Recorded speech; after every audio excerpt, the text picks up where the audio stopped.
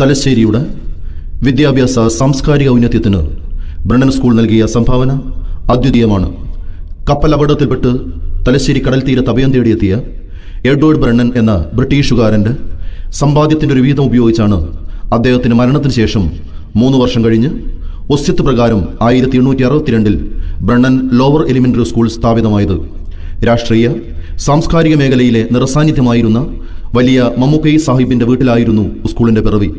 സാധാരണക്കാർക്ക് വിദ്യാഭ്യാസം, പ്രത്യേകിച്ച് ഇംഗ്ലീഷ് വിദ്യാഭ്യാസം ഒരു സ്വപ്നം മാത്രമായിരുന്ന കാലത്ത് എല്ലാവരെയും ജാതി മത വർണ്ണവ്യത്യാസത്തിനതീതമായി ഇംഗ്ലീഷ് പഠിപ്പിക്കുന്നതിനു വേണ്ടി മലബാറിലെ ആദ്യത്തെ English school സ്ഥാപിതമായി. Higher എലിമെൻ്ററിയായും second grade കോളേജായും first grade കോളേജായുമുള്ള സ്കൂളിൻ്റെ വളർച്ച ഒരു ദേശത്ത് മുഴുവൻ സാംസ്കാരികമായി മാറ്റിമറിക്കുകയായിരുന്നു.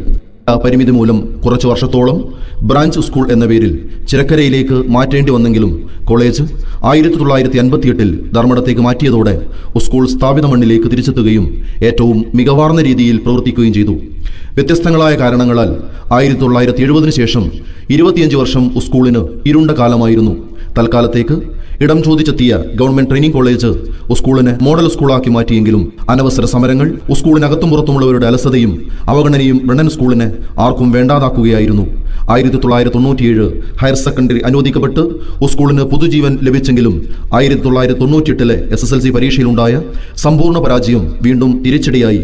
ഇതിനിടയിൽ ബ്രണ്ണന്റെ ആത്മാവ് സന്നിവേശിച്ചെന്ന പോലെ ശ്രീ എ സുഗുണൻ മാസ്റ്റർ പുതിയ പ്രിൻസിപ്പളായി സ്കൂളിൽ ചുമതലയേൽക്കുകയും അധ്യാപകരിലും വിദ്യാർത്ഥികളിലും രക്ഷിതാക്കളിലും ആവേശവും കൂട്ടായ്മയും പകർന്നു. ഹയർ സെക്കൻഡറി സ്കൂൾ അധ്യാപകർ, പ്രിൻസിപ്പൽ, ഹൈസ്കൂൾ അധ്യാപകർ, സ്പെഷ്യലിസ്റ്റ് അധ്യാപകർ ഇവരൊക്കെ 5 മുതൽ 10 വരെയുള്ള ക്ലാസുകൾ കൈകാര്യം ചെയ്തു. ഒരൊറ്റ ക്ലാസ്സിലും അധ്യാപകരില്ലാത്ത അവസ്ഥയുണ്ടായിരുന്നില്ല. ഗസ്റ്റ് ടീച്ചേഴ്സിനെയും നിയമിച്ചിരുന്നു. എല്ലാ അധ്യാപകരും രക്ഷിതാക്കളായി മാറുന്ന കാഴ്ച തന്നെ സംസ്ഥാനത്താദ്യമായിരുന്നു. വിദ്യാർത്ഥികളുടെ ഗൃഹസന്ദർശനവും അവരെ സ്കൂളിൽ താമസിപ്പിച്ച് പഠിപ്പിക്കുന്ന രീതിയും ബ്രണ്ണന്റെ സംഭാവനയായിരുന്നു. പഠിതാക്കളുടെ നിലവാരത്തിനനുസരിച്ചും സ്വന്തമായി പഠന പ്രവർത്തനങ്ങളും നിരന്തര മൂല്യനിർണ്ണയവും നടത്തിക്കൊണ്ടുള്ള പുതിയ രീതിയും കൂട്ടായ പ്രവർത്തനം ആ വർഷം തന്നെ മികച്ച ഫലമുണ്ടായി. പിന്നീട് ബ്രണ്ണൻ സ്കൂൾ ചരിത്രം മാണിക്യക്കല്ല് എന്ന സിനിമയുടെ പിറവിക്കും കാരണമായി. ബ്രണ്ണൻ സ്കൂളിൽ പഠിക്കാൻ മടിച്ചു നിന്നവർ ബ്രണ്ണന്റെ ഭാഗമാകാൻ മത്സരിച്ചുകൊണ്ട് മുന്നോട്ട് വരുന്ന ചിത്രം ഒരു നാടിന്റെ ഉൾപ്പുളകമാവുകയായിരുന്നു. മാറ്റ് കേരള സംസ്ഥാനത്തെ ഏറ്റവും മികച്ച ഹൈസ്കൂൾ എന്ന ബഹുമതി ബ്രണ്ണന് സമ്മാനിക്കുകയുണ്ടായി.